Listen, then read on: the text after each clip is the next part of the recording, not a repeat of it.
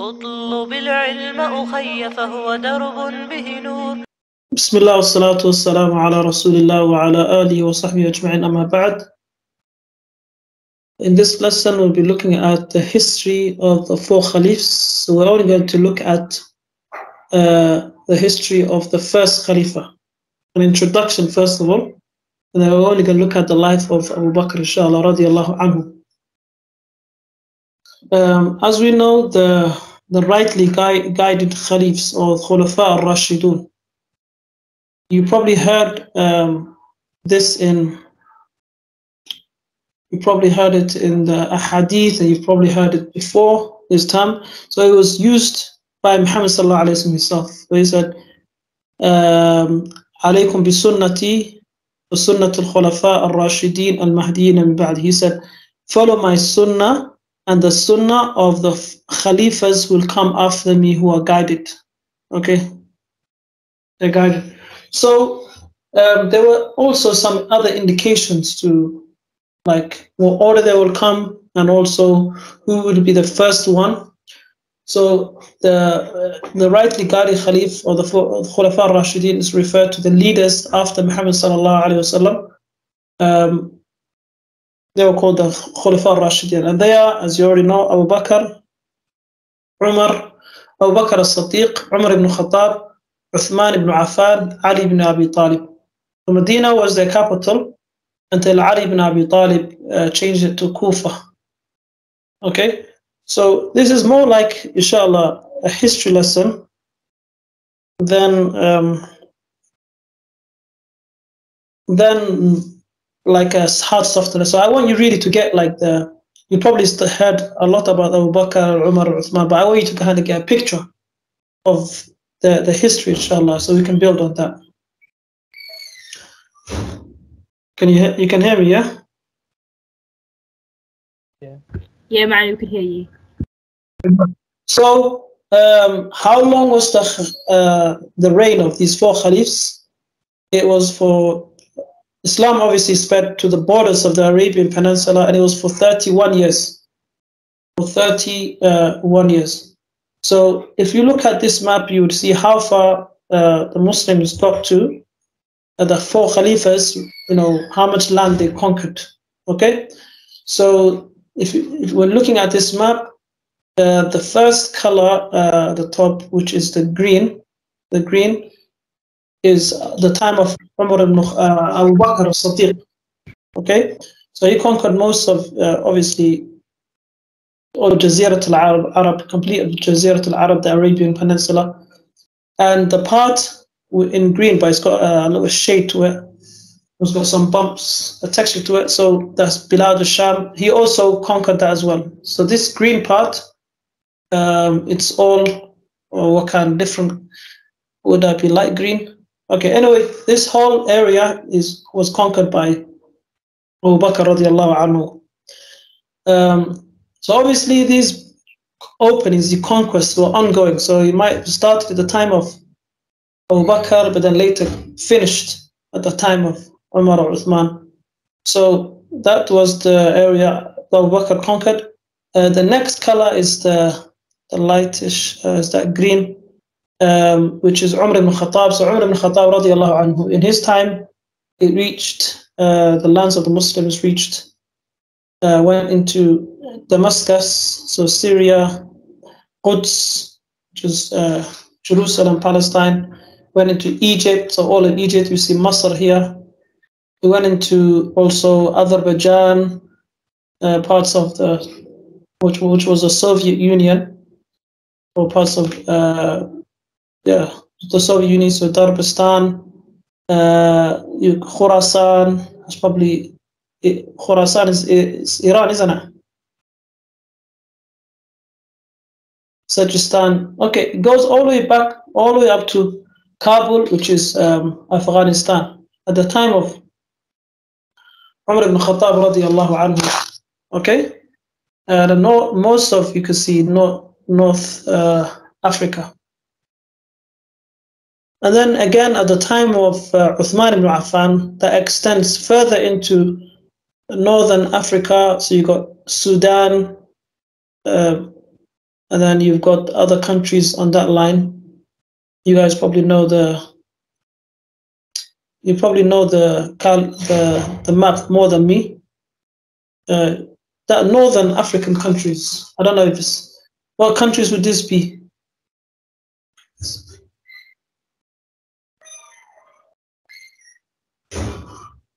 Who knows the map very well?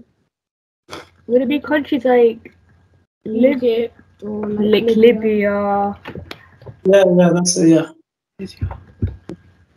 Yeah, those Arab countries, Libya. I don't know if Algeria, Morocco, if it's included, but in that we understand that's why most of it's populated by Arabs. Although some of them they consider themselves as Berber, like the Moroccans they're Berber, but we'll cover that inshallah in the future. At the time of so it goes into further into this side as well. So going past, you can say basically most of the Middle East. Okay, and then when Ali radiallahu anhu came, he went into Ard al-Sind, which is Asia. He went into Asia, or you can say the subcontinent countries, Asia. So basically, you can see here it goes into parts of India as well. So most of that, I think you will know better than me. Is that Bangladesh? I don't know. Parts of Pakistan. I don't know. You tell me, inshallah. I have to look at the other map. I was looking at the other map. But anyway, you have an idea of how far. So most of the Middle East and even some of the Far East was conquered at the time of the Khulafa Rashidin, just within 30 years. That's how far expanded. That's why it was considered as the fastest growing empire, the strongest, one of the strongest empires throughout history. Okay, moving on from that, if you look at Abu Bakr radiallahu anhu, how did he become a leader? You might have heard from the Shia that Ali didn't get his right and this and this, but looking at the books and what happened, you can clearly see, for example, even when Muhammad sallallahu alaihi wasallam, even before Muhammad sallallahu alaihi wasallam was buried, they went to a place called Saqifa Bani Sa'ad. So the Ansar were already there, and Ansar they were discussing who should be the leader. So Abu Bakr and Umar said we should go there immediately. So they went together because they need to take part in this. And obviously, we're going to see how Muhammad sallallahu alaihi wasallam kind of hinted many times that Abu Bakr should be the next leader.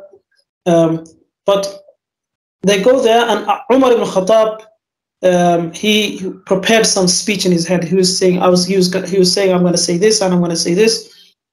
And then when he came, Abu Bakr was there. As Abu Bakr started to speak before him, and as he said, Abu Bakr spoke in a very good way. So the Ansar was saying we should be the leaders. The Muhajirun, they said we should be the leaders. Leadership should be for the Quraysh.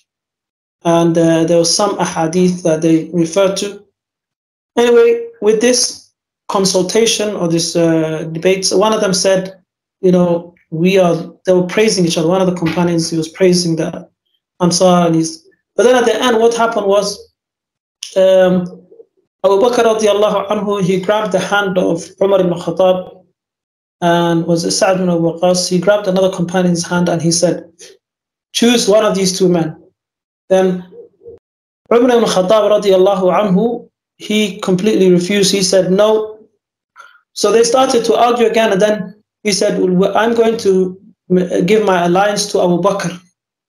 Okay, he's the best of us. And then everybody else followed, and they also pledged their alliance to Abu Bakr. Abu Bakr became the leader like that, with the consultation of the most, the highest companions in terms of authority. They all agreed there and then. There's no dispute. After that, they all agreed. There was some disagreement at the beginning, but they all agreed. Okay, it said that Ali ibn Abi Talib was away, and then he had some feelings towards Abu Bakr because he thought he should have taken part in it, and he thought he had some right because he was from the family of Muhammad sallallahu alaihi wasallam.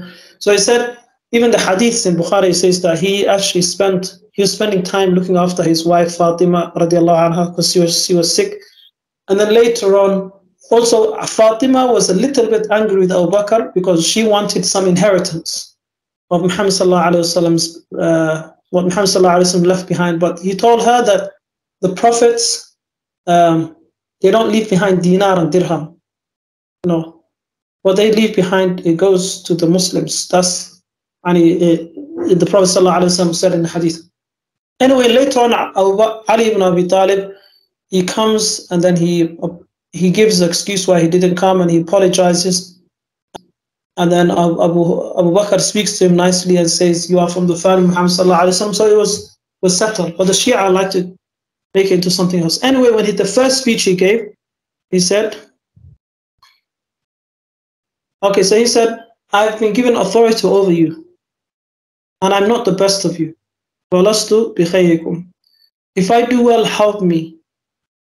And if I do wrong, set me right. Sincere regard for the truth is loyalty, and disregard for truth is treachery. The weak amongst you should be strong with me until I have secured his rights, if God wills. And the strong amongst you should be weak with me until I have wrested from him the rights of others, if God wills. Obey me as long as I obey God, Allah, and His Messenger. But if I disobey Allah and His Messenger, you owe me no obedience. قُومُوا إِلَى صَلَاتِكُمْ يَرْحَمُكُمُ اللَّهُ. So he says, stand for your prayer. May Allah have mercy on you. So we can see in his very short khutbah, he tells the companions what authority is, that you support. So you support the weak, you stop the oppressors, and also he was saying that you only follow me if I follow the Quran and Sunnah and the Prophet sallallahu alaihi wasallam. Sorry. Okay, that was his khutbah.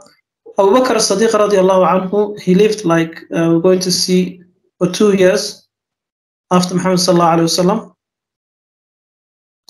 Okay, so Abu Bakr was born in Makkah 2 years after Muhammad sallallahu alaihi wasallam, the year of the elephant. After the year of the elephant, 2 years and 6 months. He was given the name of Siddiq because I think you already learned all of this anyway. Just to summarize, to remind you, he was called a Siddiq because the truthful one, because when Muhammad sallallahu alaihi wasallam went on the night journey, he did not hesitate to believe in this, and people were coming to him, and he trusted fully in Muhammad sallallahu alaihi wasallam. He was the first of the right Caliphs, so these are his virtues. He embraced Islam without hesitation, and he freed many slaves as well. He freed 8 slaves. Amongst them was Bilal and Ammar ibn Yasir, and 4 women as well, 4 men, 4 women. He was a 10 Ashar Mubashar bil Jannah, 10 promised paradise. He was the most faithful and ascetic of the companions, so he was a great worshipper of Allah. He used to fast. Like one day Muhammad sallallahu alaihi wasallam said, "Who's fasting?" He said, "I am."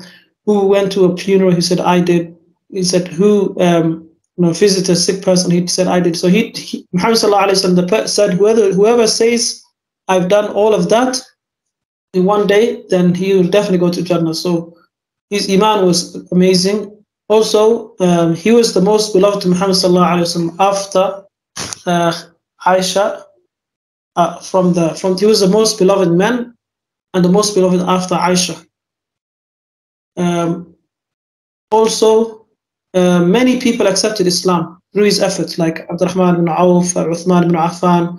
Many companions accepted Islam through his effort. He was obviously the first believer from the men. He only reigned for 2 years, 2 months, and 14 days, and he was the only one who died naturally. Okay, all the others were martyred, or they were killed. Also, we just saw that he was able to fight these empires, the Sassanid, I think that's how you say empire, and the Byzantine empire, these 2 empires, the lands that we saw that he went into. What did he achieve in his accomplishments in his leadership? He fought the battle of the war of apostasy, battle of Ridda. So after Muhammad sallallahu alaihi wasallam died, some Arabs, okay, and amongst them was Musaylim al-Kadhab, or people who used to follow fake prophets. So some of them from those areas, they said, "We're not going to give zakat anymore." And Abu Bakr said, "We will fight anybody who says they're not going to give zakat, because there's no separating between zakat and the 5 pillars and Sawm and Hajj." So Abu Bakr radiallahu, Umar ibn Khattab was obviously his advisor. He was saying, maybe we shouldn't fight them, they're still Muslims. And then he quoted a hadith, he said, whoever says La ilaha illallah, his blood becomes haram to me, his wealth and his money, unless he breaks, the conditions of La ilaha illallah. Illa bihaqqiha. So they broke the conditions. Someone says there's no zakah, that's going against the Quran Sunnah. So Abu Bakr, then Umar agreed with him, and then they went into this war. Many companions died. Some of them say about 70 who've memorized the Quran, and that leads to another dilemma. We're going to look at that inshallah. So also he sent out the army of Usama ibn Zayd. So Usama ibn Zayd was the son of Zayd. We know that Zayd grew up with Muhammad sallallahu alaihi wasallam, and Usama also. Zayd was the freed slave, and Muhammad sallallahu alaihi wasallam used to love Usama, but Usama had great qualities. So he made him a commander for an army that was going to fight the Romans. And Muhammad sallallahu alaihi wasallam died before he sent him. So Abu Bakr was being told he's too young, don't send him. Send someone else, because amongst that army there's Khalid bin Walid and Umar ibn Khattab and others. So Abu Bakr said, I'm not going to change him, and I'm not going to break I'm not going to break this promise or what Muhammad sallallahu alaihi wasallam wanted to do. And even he said, if I was taken by a wild beast that I'm still alive, I will still give the command. So even if I'm the last person living, I will give the command. So that's what he achieved, and it was very successful. Also, he collected the Quran. What is the collection of the Quran? So when many companions died in the battle of the Ridda, now people who've memorized the Quran are dying. So Umar ibn Khattab came to Muhammad sallallahu alaihi wasallam, and he said, these people, many of the memorizers of the Quran were killed in the war of apostasy. And Umar advised him. He said, make the Quran to one mushaf, or put it in one place, because it was written on separate materials. So Abu Bakr said, how could I do something that Muhammad sallallahu alaihi wasallam didn't do? And he said, it is khair, and you're saving the ummah, otherwise this Quran will be lost. So after Umar coming back to him, he accepted, and he made Usama ibn Zayd ibn Thabit. He made Zayd ibn Thabit responsible for that, and he said, even Zayd said, how could I do this? And then Abu Bakr said to him, you used to write the Quran at the time of Muhammad sallallahu alaihi wasallam, and he was one of those who memorized the Quran. And so they needed two witnesses to come to testify every material that the Quran was written on. So it was written on separate parchments, it was written on bark, it was written on bones, it was written on stone, engraved in stone. All that was collected, and it was kept. It was given to Umar, and Umar gave it to Hafsa. So it was kept in the house of Hafsa. Okay, so this was something very important he did. He united the Muslims and protected the will of Allah. He looked after the Quran. Also, his conquest, we already talked about his conquest. So he conquered the Levant, which is Syria, and basically the Sham. He conquered Iraq as well. He sent Khalid bin Walid to Kufa in Iraq, Ubayd ibn Jarrah to Homs, which is Syria, Yazid ibn Abi Sufyan to Damascus, Dimashq, and Sharahbil ibn Hasna to Jordan, and also Amr ibn As to Jerusalem. So he started sending all these soldiers, because at that time it was either you conquer or you are conquered. That's how it was. So if people say Islam spread through the sword and all of that, that's not true, because life at that time was, it's either you expand your borders or people are going to expand, they're going to come into your borders. And this war was always like that, like we saw in the battles of Badr and Uhud. And also, they were also spreading Islam as well. Most of these places, now the Muslim countries, it was because of these efforts. Okay, so that was the leadership of Umar ibn Khattab Abu Bakr radiallahu anhu. He died a natural death, and before he died, he called people and he wanted to, he chose Umar ibn Khattab radiallahu anhu in his writing to be the next leader. He put it in writing. He told somebody to write, and they wrote that with some other words. He also said that Umar, which is the most important thing, that he will be the leader. So Umar was selected in that way. Inshallah, in the next lesson, we'll cover the history of Umar ibn Khattab. But obviously, I'm not going into a lot of stories or how they were generally. The main idea is for you to get an understanding of the history, the timeline, and some of the important events, so you can get an overview, inshallah, of the Caliphate and Islamic history. Wallahu a'lam.